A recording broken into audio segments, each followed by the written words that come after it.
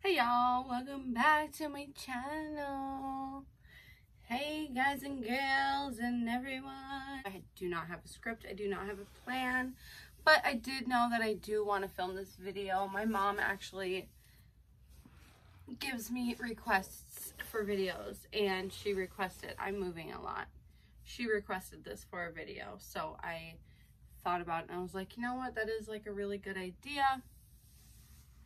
So what do I want to talk about? I want to talk about the fact that I am moving. I am moving in with my ex. Well, he was my ex. He's currently now my boyfriend again. Justin is his name. He's actually on this channel from years ago. He's the one who helped me set this channel up. He used to do the filming, set it up, do the shots, and do the editing for it, the first few videos. Long story short, he's on the channel. If you guys are interested, go back and look. We're talking about Justin. Hey Justin. I know you're probably watching because I probably tell you to watch it. Like, hey, I got a new video. Please comment and like it. It's probably boring. But so, where should I begin? Like 5 years ago, we met at work, right? We met at work. He was dating somebody else. Cool, whatever. I got to know him more and I started to like Justin. You know, I was like, he is like the funniest person ever. Thought he was hilarious. And I was friends with his girlfriend at the time, and so they broke up. This is not going to sound good, you guys. I know this is going to sound horrible. It's going to sound awful. None of us were ever close friends. I wasn't ever close friends with his girlfriend or him. Well, once they broke up, I told Justin that I liked him. You know, this sounds like middle school. I know. It sounds like we were adults, and I know this is shitty on my part. I get that. I've already I've already thought about that a lot. It's been like 5 years, 4 years. It's been a while, so I've already had time to think about it. It was shitty. But at this point in time, it's like, it doesn't matter. She's married. Me and Justin are together. So, who cares? Whatever. We start dating. It's cool. It's fun. We like lived together almost immediately. He came and lived with me and my parents because I was still living at home. Like, I was like 21, 22 or something. Anyway, I'm just gonna tell you how I remember it. So, yeah, so when we got together, I was like, didn't know who I was. I was like miserable, like just, you know, newly sober, trying to figure that out. Didn't figure it out because I relapsed like every week. I was drinking like once a week, twice a month, like whatever it was. I don't know how often, but it was often. But so he remained friends with his ex-girlfriend, and like me and her tried to like be friends, but I just thought the whole situation was weird. It was like, you know, like, I get it. They were together for so long and she wanted to remain friends with him, and then I just like came in out of nowhere and was like, well, he's my boyfriend. Like, I get that. That's like toxic. It's weird. I know. I just was like insecure with our relationship. Like, they were living together in the beginning parts. It was weird. Like, I'm sorry. Like, I know I wasn't in the right. I could have handled things differently, but I feel like if anybody were in my situation, they would have thought it's weird, you know? So I was like super jealous about stuff like that. And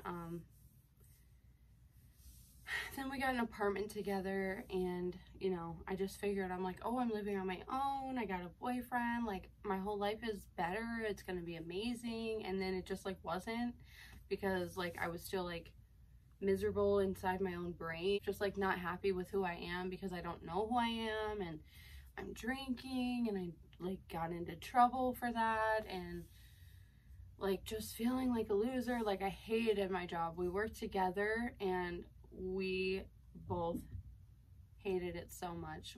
All we did was work at a pizza place, but I hated it so much. So me and Justin were together for like 2 years, lived together for like almost the whole time. He was in school and I was just working, and, you know, we'd have fun. We would, you know, we've always had a good relationship. We would always laugh. We can always just do nothing and it can be fun, like no matter what. Justin's a big movie guy. I'd go watch movies with him. You know, I didn't really have any friends. I feel like a lot of this comes down to just the fact that I was just so miserable, like, in my life. I was just not very happy, and not for, like, you know, I didn't have any reasons to be. Maybe depression, maybe anxiety, maybe drinking. I guess I had a million reasons, and a million reasons to, like, love my life at the same time. But, so eventually, I remember it's October 12th, Justin and I worked together one shift. It was horrible. Like, probably was like super busy. We had opened and it like probably was just like shitty for some reason. I don't remember why it was so shitty, but I remember getting in the car crying on the way home. I just knew it. I just knew it. And so we got upstairs, we were sitting down talking, and I'm like, what's wrong? Like, what's going on? And basically he breaks up with me. Okay, I don't know if you guys are even gonna want this whole story. I might have to cut all this out.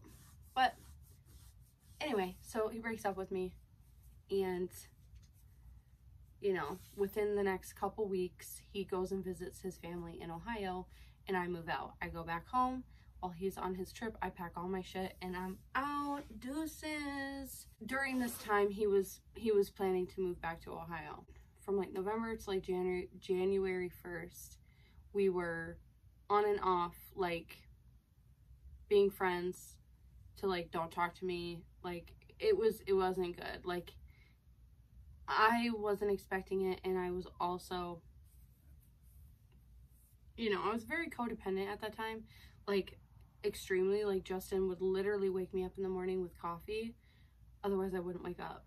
Like, otherwise I would not get out of bed.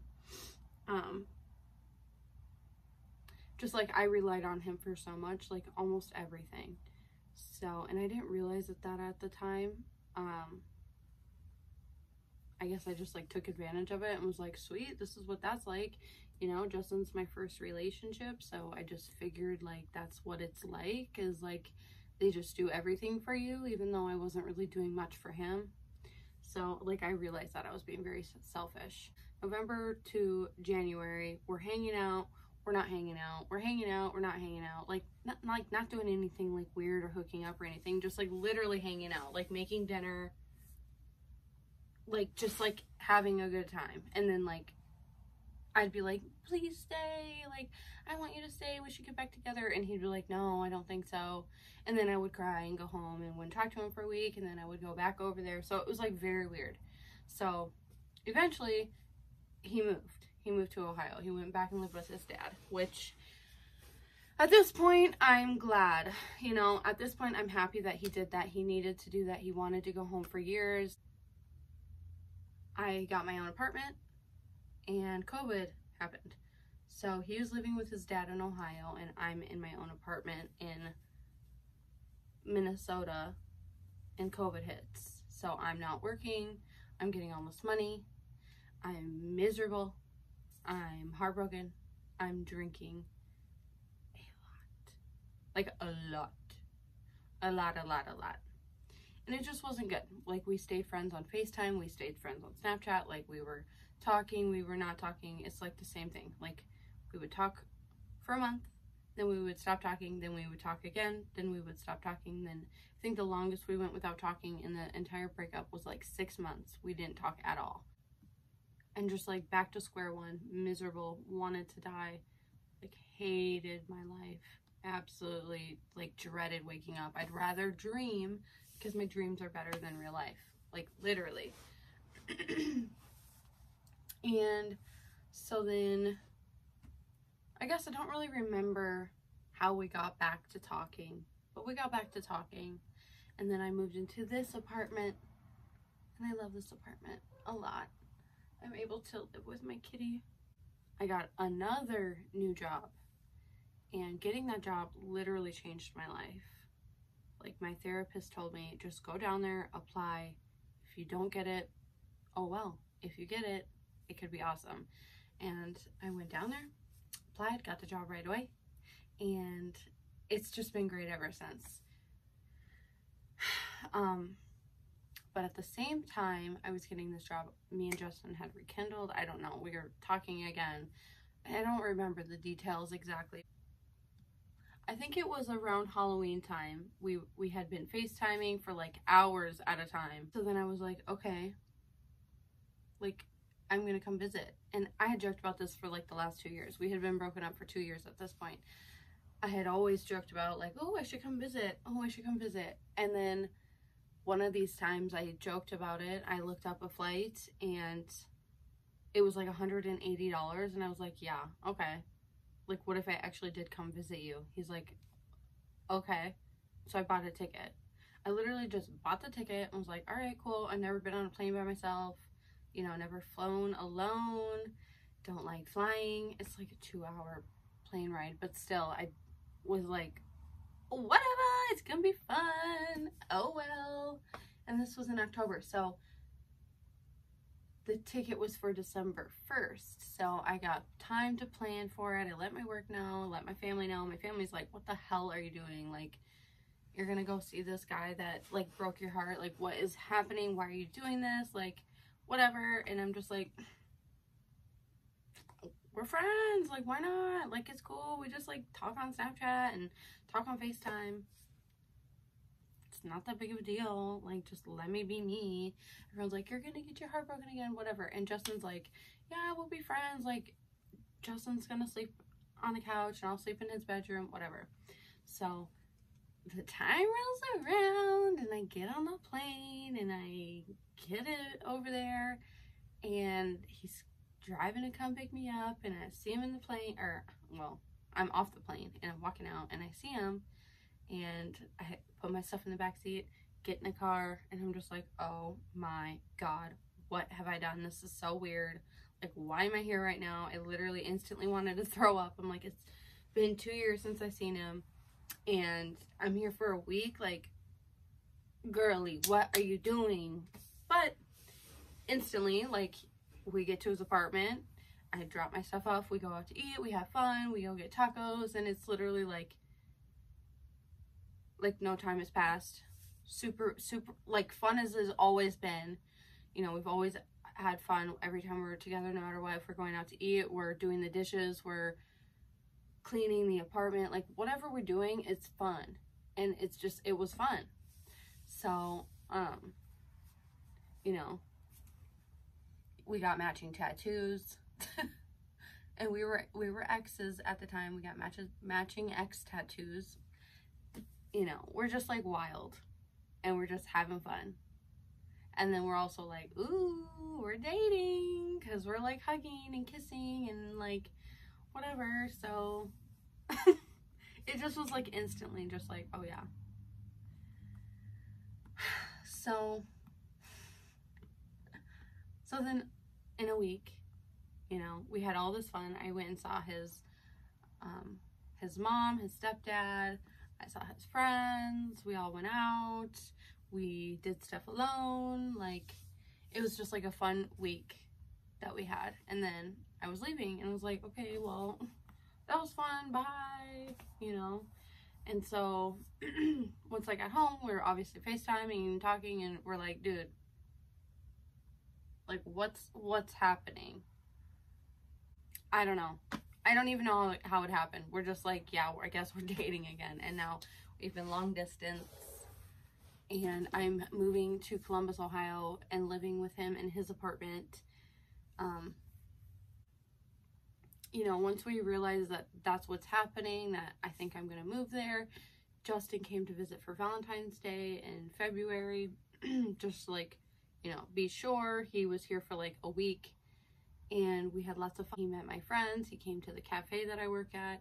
He hung out with my parents. He's about to get on a plane and go home, and he extends his trip for 3 more days or 2.5 more days. I feel like I just went from like our breakup to like now here we are. But yeah, it's like kind of hard to even explain how it happened because it just like was unexpected. You know, I think I'm a good manifester. Not that I'm like over here creating like evil potions and being like, Justin, get back together with me, like, you know, casting a spell on him. But I mean, I do manifest a lot in my life, and for 2 years I'm like, we're we're gonna get back together, we're gonna get back together. I had time to date other people, he had time to date other people, neither of us did. Me and Justin are very, very similar people, like almost the same, but also like we're like the same, but I'm emotional and he's like the logical. Like he's the left brain and I'm the right brain. I am the right brain. So like we're like the same but opposite, and I feel like that works out really well. You know, Justin, like moving back to Ohio and being on his own for 2 years, I think was necessary. Now it's May, so we've been, technically we just picked our anniversary day as the same as it was last time, which is December 19th, and I had visited December 1st, so it was like whatever. And so it's like May 6th now, and we've been doing long distance. It honestly kind of feels silly. It's just weird to have somebody that you call your boyfriend or some, like your partner, that's so far away. It's like a very different thing, but it's also, I feel like it's been really good for us because I was so codependent beforehand, and now it's like completely the opposite, where, you know, the only communication that we have is through FaceTime. In about 2 months now, I'm going to be packing up and moving and freaking driving 700 miles away, and I've never left Minnesota. Like I've literally never even left the small town that I went to school in. That's something I've always like yearned for more. I've always wanted to do more. I've always wanted to experience more, and I'm excited for that. Like I don't want to leave my family, and I don't want to leave my nephew, and I don't want to leave my job and my BFFs, but I think it's a sacrifice that will be worth it in the long run. I'm very excited to be with Justin and to have our own little home and to make new friends and have new experiences, and, you know, just go out and live life differently than how I've been doing it. Becoming happy with who I am, and I actually genuinely like who I am, but I do have to be sober. I don't like myself when I'm drinking, but when I'm sober, I'm awesome. So that's my like new journey that I'm moving on. I'll be taking my cats. Yeah, I hope I'm not like missing anything or forgetting to say anything, but just know that I'm very excited. I'm very nervous. I'm scared. I could cry. I have cried, but I think it will be worth it. And if it's not, that's life, baby, you know? You live and you grow, you take risks, and you find out. And I'm a very good manifester. I'm talking about it. Like watch out for me, because this and like this, like straight fire.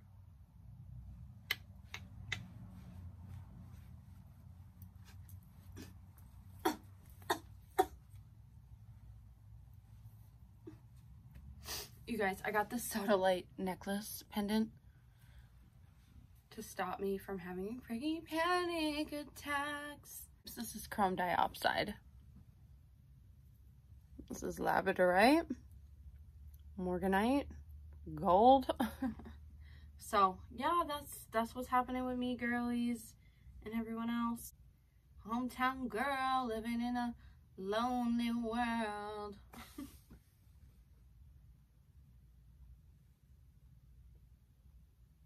Okay, I think we're done now. Bye. Come again. Trying to make more content, so